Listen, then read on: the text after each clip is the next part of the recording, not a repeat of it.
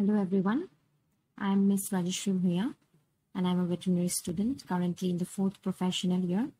I am from Lakhimpur College of Veterinary Science, Assam Agricultural University. Today I am going to talk about a disease called the canine babesiosis. So let's start. First, let us learn about what it actually is. Well, canine babesiosis is a tick-borne disease which is caused by a protozoan parasite which resides in the RBC of the host, and it belongs to the genus Babesia and it occurs worldwide. There are many vectors responsible for transmission of this disease, but we will emphasize more on Ripicephalus sanguinus because Ripicephalus sanguinus is the only vector known to transmit the disease in our region.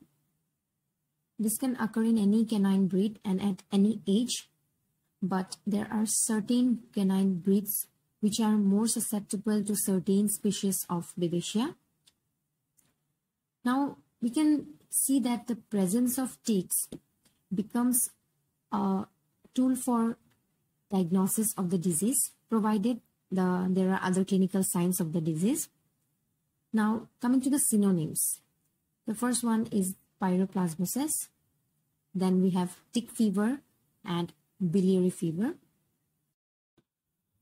Coming to the epidemiology, the name Babesia is given after scientist Victor Babes, who identified the organism for the first time in ruminants. And most infections are reported in the spring and during the summers. This is because of the abundance of vectors in these seasons. The first documented case of canine babesiosis in the United States was in 1934. Coming to the host susceptibility, dog, wolves, jackals, and other canines are susceptible to this disease. Etiology. As already mentioned, it is a protozoan parasite which belongs to the genus Babesia, which comes under the order Pyroplasmida, that comes under the phylum Epicomplexa. This is the reason why it is also known as pyroplasmosis. Coming to the first species of this protozoa, and it is the Babesia canis. It is a large type species. The next one is Babesia gibsoni, known as the small type, and it is the most prevalent small type species. Now, as already mentioned, that there are certain breeds more susceptible to certain species. Talking about Babesia gibsoni, the breed American Pit Bull Terrier is highly susceptible to this species. And one important thing to remember about Babesia gibsoni infection is that this infection is not readily treated with normal babesicides. Babesia vogeli, it is known as the least virulent type and it is more prevalent in greyhounds. Babesia rosei is the fourth one and it is known to be the most virulent species. Now here is a picture showing the Giemsa stained blood smear of Babesia canis. Here we can see that the size of the organism is large and paired, and the second picture shows two small type of organisms, and this shows the Babesia gibsoni. It is again a Giemsa stained blood smear. Then coming to the mode of transmission, the most important mode of transmission is through vector. The organism transmits transovarily and transstadially through the vector. Transovarily is through the generations and transstadially is through the different stadiums of the vector. Here is a picture showing the Ripicephalus sanguinus. The first one shows an unengorged vector and the second one is that of a blood-fed which is fully engorged. Direct transmission of Babesia gibsoni through blood exchange has also been reported. The blood exchange could be through transfusion of blood or through fight among different dogs, which might lead to transmission of disease from the infected to a healthy individual. Here is a table which summarizes the last few slides. The Babesia species are placed under large and small types based on their morphological size. Babesia canis comes under the large type. Babesia rosei, Babesia vogeli also come under the large type. Babesia canis is mainly transmitted by Dermacenter species and Rhipicephalus sanguineus, and Babesia rosei is mainly transmitted by the vector Haemaphysalis leachi, Babesia vogeli by Rhipicephalus sanguineus again, and there is a fourth Babesia species which is not named, falling under the large category. Babesia gibsoni and Babesia conrad are two species which come under the small category. And Babesia gibsoni is also known as the Asian strain. It is mainly transmitted by Haemaphysalis lignicornis and Rhipicephalus sanguineus. Babesia conrad has vectors which are not known yet.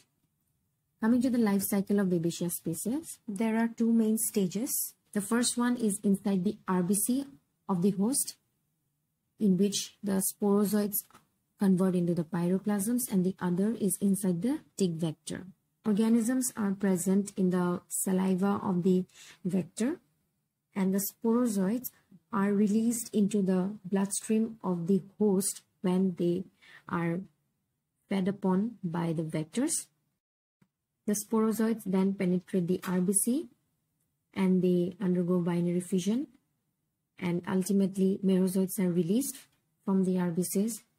And when uninfected vectors feed upon the host, they take up these merozoites, and in the vector they transform into gametes and they fuse to form the zygote, and then they reach the salivary gland and undergo sporogony and release the sporozoites in the saliva,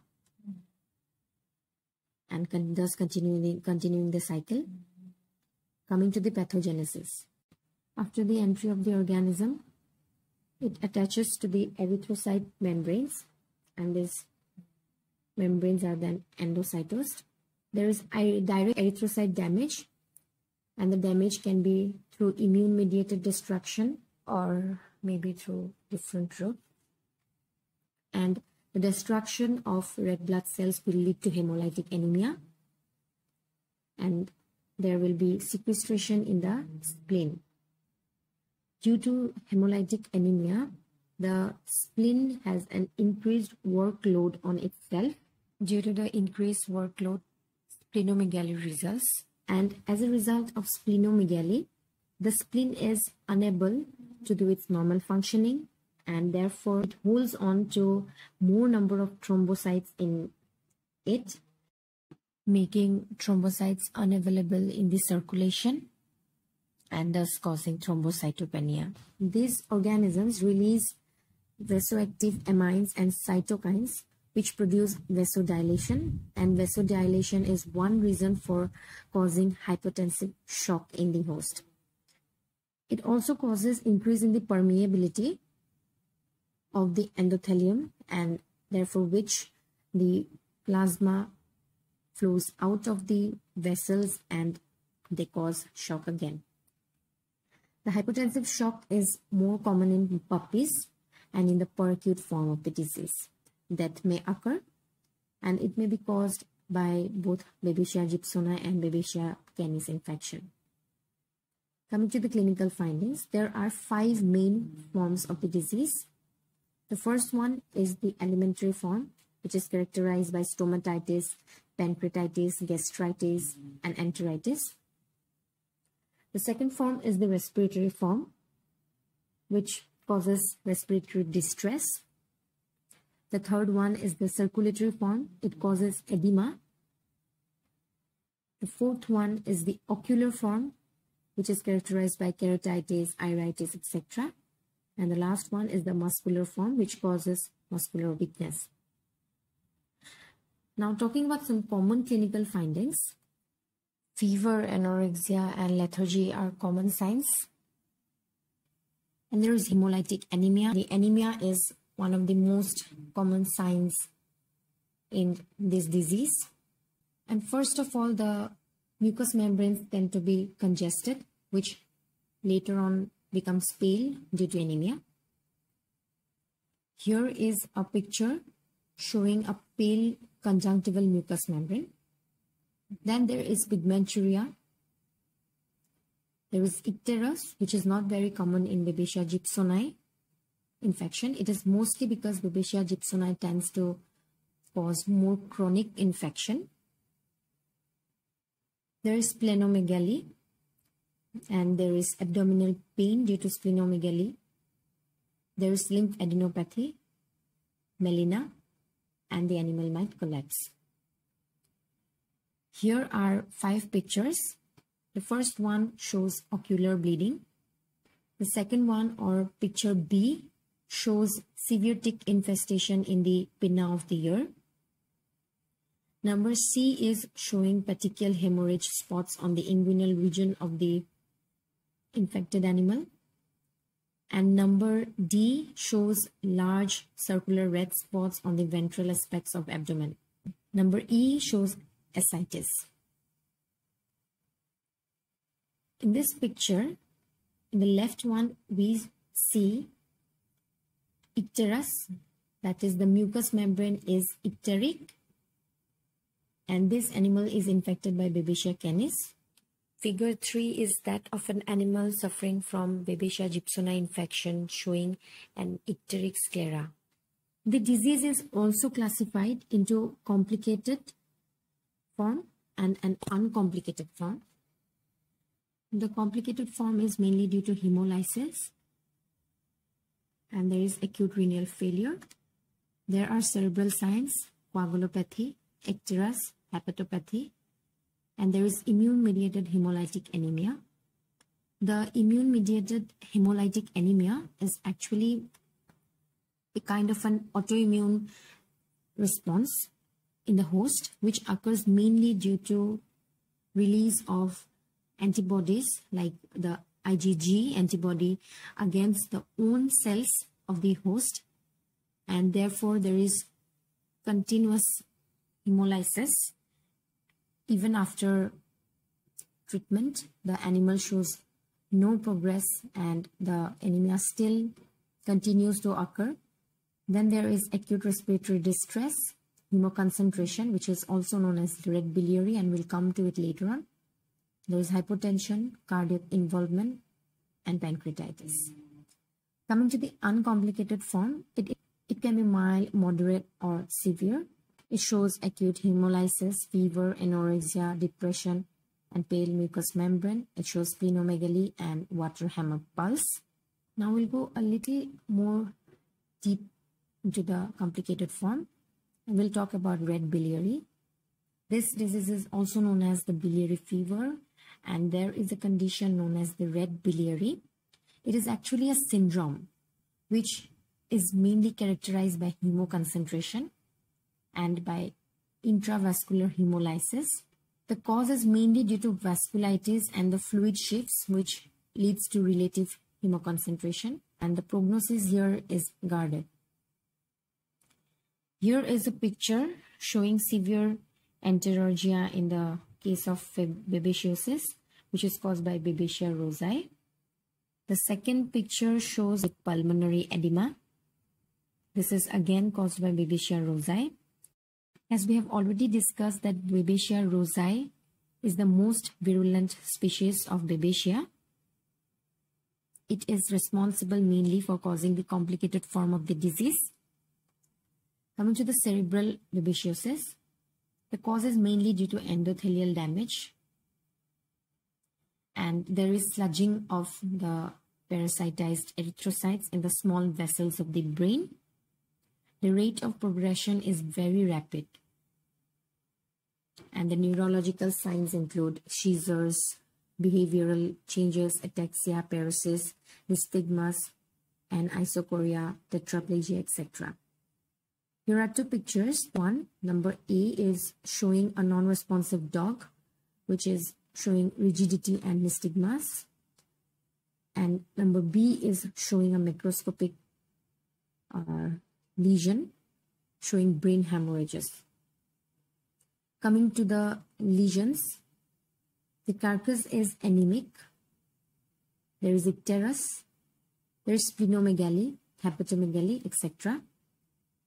This is a picture showing severe icteric internal organs. Let's now take a look at the diagnosis. First, we'll go for the proper history of the animal.